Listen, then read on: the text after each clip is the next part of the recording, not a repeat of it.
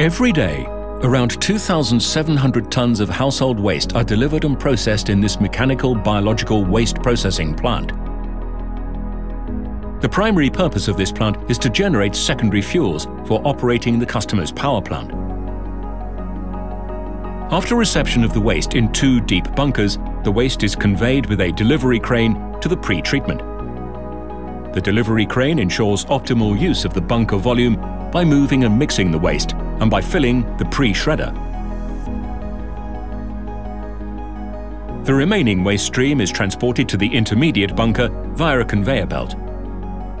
The fully automatic process crane distributes the pre-shredded waste to the 36 drying tunnels, lifts, lowers and cleans the box lids and transports the dried waste after the drying process.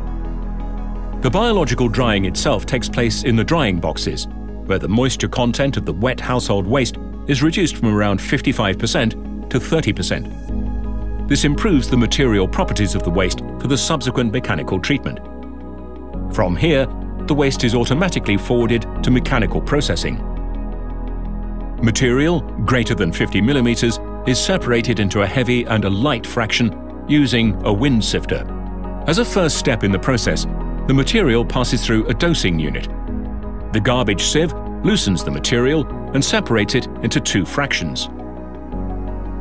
Ferrous metals are then separated by a metal separator. To obtain a high-quality fuel, non-ferrous and glass are sorted out, and the amount of PVC in the waste stream is greatly reduced.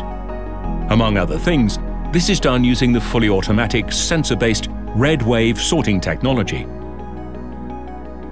The additional recyclable materials, such as metal, glass and plastic, are sold to the recycling industry and used as secondary raw materials. The substitute fuel obtained is fed directly to the company's own power plant via a conveyor system, where it is used as a secondary fuel.